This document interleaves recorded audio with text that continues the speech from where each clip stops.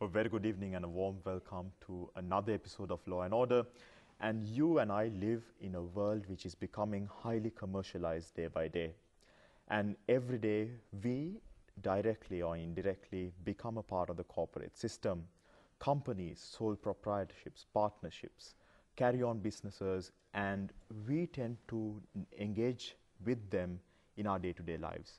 And often different legal principles affect the functioning of these companies and how it has a relationship with us individually. So today we are going to talk about the law relating to companies in Sri Lanka, and we are happy to welcome Mr. Nishan Premathiratne, attorney at law, to Channel I studio. He is the regional representative of the International Chamber of Commerce and also a council member of the University of Kelaniya. A very warm welcome, sir. Thank you very much, Shahara. Thank you. It's great to be back on Law and Order. And just to begin today's program, I'll just put out a very open question to you. In Sri Lanka, we have many types of companies, and different legal principles affect them, and different privileges are there for a company when it's registered. What is a company in legal terms, and what rights and liabilities does a company have? So, Shahara, you get in law two types of personalities. One is a natural person and the other is a juristic person.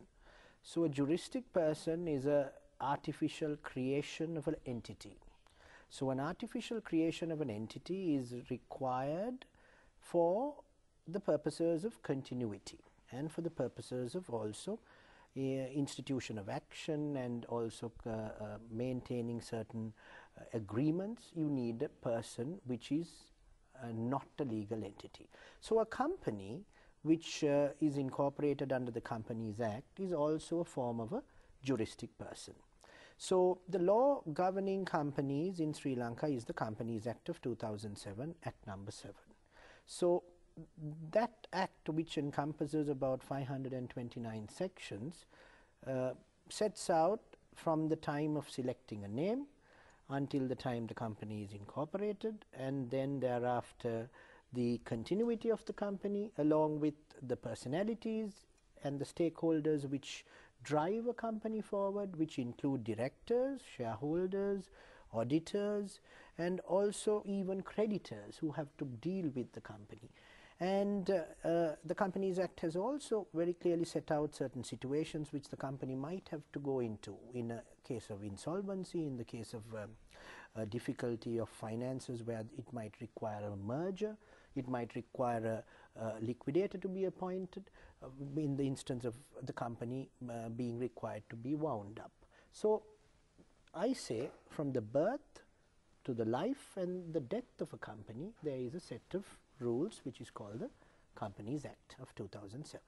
So, answering your question, what is the what are rights accrued to a company? Well, the companies also in law, it is recognized to have the same legal rights as a natural person in respect of certain aspects. So, contractually or even an FR case can be even preferred by a company in respect of certain matters which the company can be unfairly treated or prejudiced, and the Supreme Court has entertained matters of that nature. And also in Sri Lanka, what we see is, rather than having very formal companies, a lot of businesses are carried out as self-employment ventures, such as a sole proprietorship or a partnership.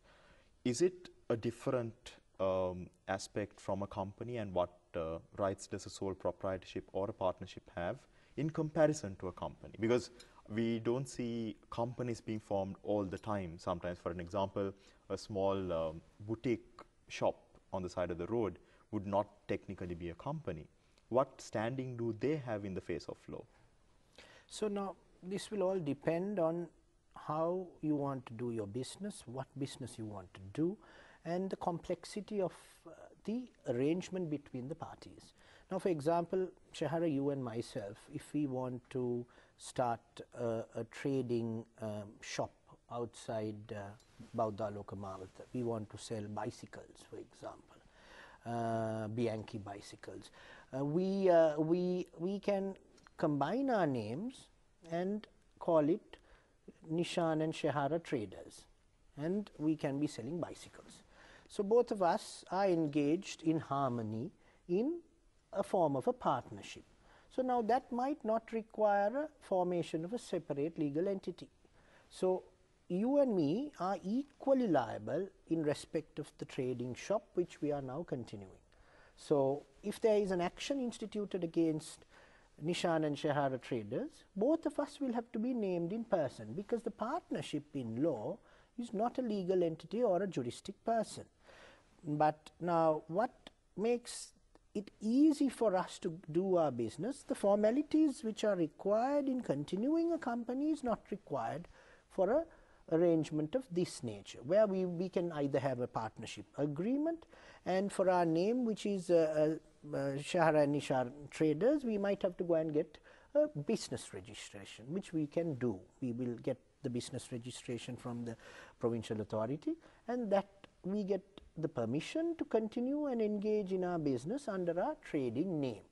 So that is a relationship between two natural people, but the natural people, the liabilities of the partnership is extended into the personal assets of the partners. There is no limitation of liability. So suddenly we say there is a bicycle which we have sold, and for whatever reason the bicycle breaks down on the middle of the road and causes serious injury to one of our customers.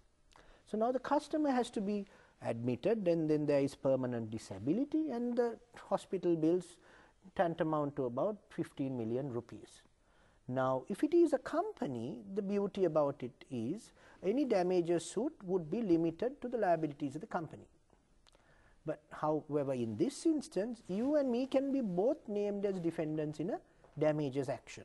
So both of us might have to pocket out from our personal proceeds, which are independent to that of our partnership, in order to settle a claim if the plaintiff manages to win the action. So the legal limitation of liability is not seen in a partnership.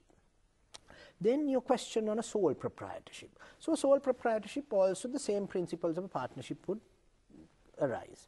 The sole proprietor who would be carrying on the business will be personally liable for the entirety of the business. Any claims against the person will be against the business will be against the person. The person will have to pocket out everything from his personal proceeds if there is a case of liability. But then the advantage of a legal entity or a juristic person, Shehara, is, now for example, say I pass away in our trading business, so then our partnership comes to an end.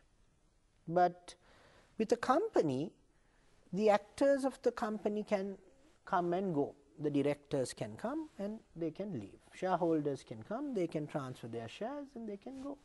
But the corporate entity will continue in perpetuity. So that is another advantage. The goodwill which is accrued to the corporation or the business will also continue with the business. People can exit from companies when they want to.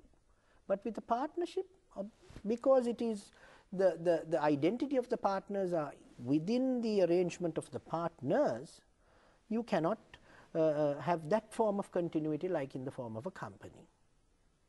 And also imagine the bicycle boutique which Yes. we want to open. Yes. Is and we decide to open it up as a company. Yes. What would be the procedure if a person, if one of our viewers want to start up a company on his own, what would be the procedure and what considerations should he make before setting up a company? So if a client comes to me and poses the same question you did, I would firstly ask them, or you and I in this example will have to decide how much of ownership we are going to have in respect to the company. Whether it's going to be 50-50, or you might be the expert in bicycles, you might infuse more capital into the business, you might want a 75% stake of the company. So you will have 75% shareholding, I will have 25% shareholding. So we would be shareholders. Then thereafter we would have to also come up with a name. So we might have to decide on whether we are going to call it Bicycle Boutique or Bauddha Lokamavata Bicycle Boutique or whatever. We decide on a name. The company can be Bicycle Boutique Private Limited. We go to the Registrar of Companies, which is in Colombo 10, and we can seek to first see whether our name is available. So we do a search. I believe now the Registrar of Company website permits or entails the ability of a search to be effected even online right now. So it can be done online, yes, or physically at the office in Colombo 10. Yes. So we decide on our name first. So once we decide on our name, now we have already decided on how much we are going to own our respective stakes. Then we will have to have the constitution of the company. That is called the Articles of Association. Now that is very important. The Articles of Association, I say, is the most important instrument to be able to regulate the affairs between you and me, who are the shareholders, and also the affairs of the company, and also if we decide to bring in separate people to be on the board of the company as directors, all of us will be bound by this single constitution, which is called the Articles of Association. Now in practice, what we generally do is, in the Companies Act, there is a model set of articles towards the end of the Companies Act. So we can decide to adapt the model articles. However, we might also want to customize our articles according to the nature of our arrangement. You, Shahara, might be traveling all over the world. I might be here in Sri Lanka. We might have to decide on how we are going to have a meeting of the board of directors. We can provide in the articles that the board meeting can be held via Skype. There is no requirement where you need to be there in person. Board meeting has to be noticed via an SMS giving 1 day's notice, and it can be convened via Skype. So those matters can be customized, because these are the matters, why I am being very specific in these matters, Shahara, these are the matters which are disputed ultimately in a court of law. You know, one person wants to put the other director out, and they convene a meeting. When they wait till that director goes out of the country, and the articles say if the director is out of the country, you don't need to notice him. So then the meeting is convened, whatever steps can be done without that director even requiring to be there or his consent being obtained. So matters such as that, then how much of dividends, director remuneration, all those matters, profits, how they are going to be distributed, we can agree on all of that in respect of our articles. Then also we can also, and now Shahara, you might have your son, and one day you might have to want him to bring him into the company. I might want to bring my son into the company. So we can also address those matters. How can you give your share? Can you give your share to a total outside? Out of your 75% shareholding, you suddenly get friendly with somebody who is a third party in our arrangement, and I might not want him to be a part of this company. So that is called a preemptive right sometimes, or you might have to offer that share to me if you are intending to exit. We can provide that in the articles. So most things can be foreseen and addressed at the time of incorporating a company, which is unfortunately not the case in Sri Lanka. People come, they want a company set up. There are people there, who will do this overnight, have a set of model articles, get the people to sign. That will be submitted. Shares will be just decided, and then everything is done and filed, and then the Registrar of Companies will issue the birth certificate of the company. That is called the Certificate of Incorporation. After that, then for a little while everything is very peachy. But then when issues come, you suddenly go back to the Constitution. Then only you get your lawyers to read the Constitution. So then you see, he could have had the board meeting. We have agreed that board meetings can be held in this way. We have agreed that a shareholder meeting can be noticed even with a 1 day notice. So those sort of scenarios are best to be addressed at the point of incorporation itself. And also, when we talk about shareholders, now we see different companies where sometimes you get a few shareholders, and sometimes companies have hundreds or thousands of shareholders. And I can go to the Colombo Stock Exchange and buy shares of any company I prefer. What rights do I have if I purchase shares of a particular company, let's say a public limited company which is a very popular name in Sri Lanka, and I purchase shares? What rights do I have over that company? So the shareholders' rights are set out in Section 49 of the Companies Act. One of the important rights is the right to vote. Right to vote at a shareholder meeting. It can be at an annual general meeting, which is compelled in law to be held every year, and it can also be an extraordinary general meeting which is convened on certain instances which require shareholder approval. So, i.e., in a situation where the board is not empowered to decide on certain matters. It can be where the company decides to amend its own articles. So, the Companies Act in Sri Lanka says that can only be done by way of a special resolution. So, a special resolution in law is a 75% requirement of shareholder voting. So, then that might be an EGM which is convened. So, the shareholders can go and vote. That is their first right. So, that is why most of these public quoted companies, they would have their AGM in a very hospitable manner to keep the shareholders happy. There will be a lot of food and drink at the AGM, and they want the AGM to conclude as fast as possible. They don't want objections of shareholders being placed at the AGM, because one disgruntled shareholder can attend the AGM, put his hand up and say, why is this conducted in this way? So the entire board who is sitting in front of you might have to answer, and then his question might convince a few other shareholders also and raise concerns on the administration or the management of the company. So that can preclude the financial accounts of that year being approved. So shareholders, though you might only have about 1% or 0.1% of the company, even the Companies Act has recognized rights to those shareholders. You can go and file get a restraining order under Section 233. There is no percentage which is set out under Section 233. A shareholder with 1 share out of 1 million issued shares of a company can go to court and get an order.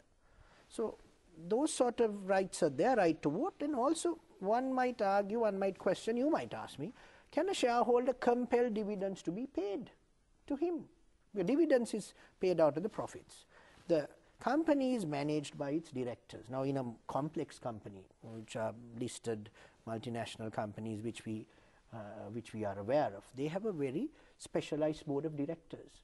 The specialized board of directors know very well how to run the company. The shareholders are kept out of the management. Even the Companies Act has very clearly set out the management of the company is to be run by the board of directors. Shareholders are only there to own the company and watch and see and monitor whether the board is actually acting within the framework or the four corners of the Articles of Association. So if the shareholders are permitted every day to go to the company registered office and pester on matters, that is also going to hinder the progression of the management. So that is a boundary is also drawn in the Companies Act as to how much a shareholder can peck. But dividends cannot be sought as a right. It's a decision made by the board of directors. They can decide, out of the profits of this year, we will give this percentage to the shareholders. The remaining we will use for R&D, research and development. So those are in the context of a complex company. The fact that you get the right to vote, you get the right to attend a AGM or an EGM, and also if there are profits and the board decides to pay dividends out, you get a right to get the dividends. So those are the standard set out rights. But if the company is violating articles or the Companies Act, there are separate legal remedies available in the Companies Act, such as oppression, mismanagement, or derivative actions, or even restraining orders, which I earlier mentioned. Those are remedies which are available to shareholders. And also that brings me to the next question, because you spoke about directors having a huge say in the company's affairs.